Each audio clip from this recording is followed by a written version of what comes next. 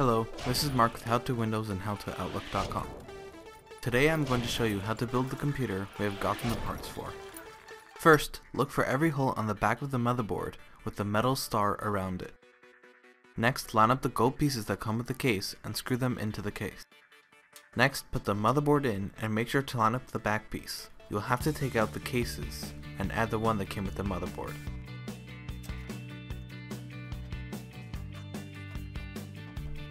Next, screw in the motherboard in all the places with the star holes. Now open the latch for the CPU. The CPU has two indents on the side, as you see here and here. Those will fit into place into these two pieces on the motherboard. Go ahead and place the CPU into the motherboard. Be careful not to push down on it. Only gently drop it into place and make sure it fits snugly. Next, close the latch. Now make sure the metal piece is able to go under the screw to lock into place. To lock it, simply pull the pull up and under the piece designated. Now to add the fan, just make sure to line up the pegs with the ones on the motherboard. Also, make sure the wire is where the plug is going to be for the motherboard. Now push in each peg until you hear the click. It's good to go in an X formation. This is to prevent one side having more pressure than the other. Now attach the wire to the motherboard located here.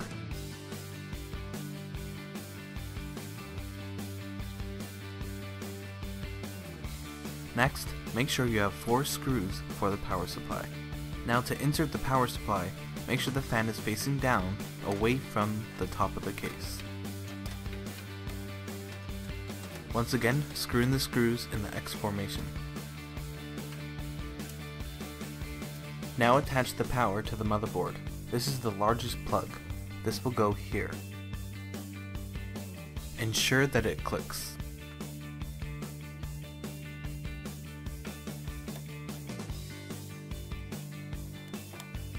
Now for the wireless card, this will go in the extra PCIe slot located here. Put the antenna through the back of the case and push it into the socket. Then screw it in at the top of the metal bracket. Next is the RAM. They will be inserted here. First open the black locking pins and gently place the RAM inside. Do not push it in yet. Line it up so it is straight, then push down on the two ends. Make sure both sides clicked into place. Now the GPU. This will go into the designated PCI Express blue slot. Line it up with the back of the case and simply push it into place. Ensure the bottom of the blue port clicks into place. Then screw it in. Now to power the GPU, find the plug that looks like this and plug the one with 6 pins into the GPU and the one with 8 into the power supply. Next, pop off the guards for the CD-ROMs and insert the CD-ROMs into the bay. Here is a front view. Once they are in the bay, line up the screw holes with the CD-ROMs holes. Then lock it into place by turning the dial so that it is vertical.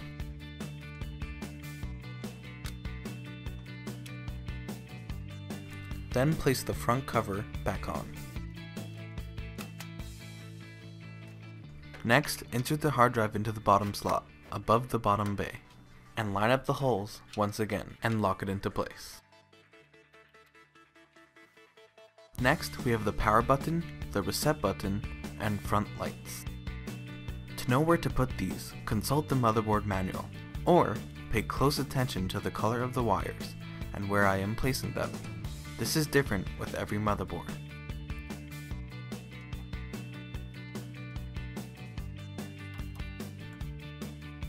Next is to attach the USB for the front panel.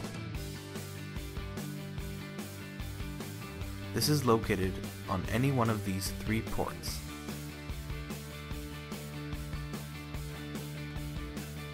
Next, we will need to attach the SATA or the data cables for the hard drives and CD-ROMs.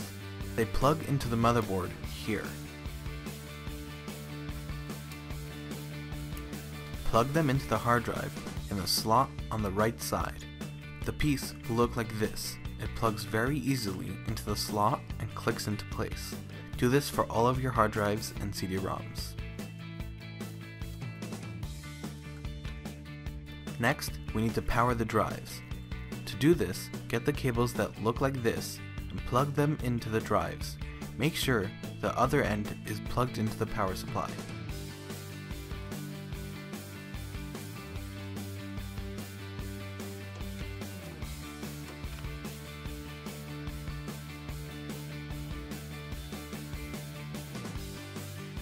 Next, to make the cables more manageable, twist tie them.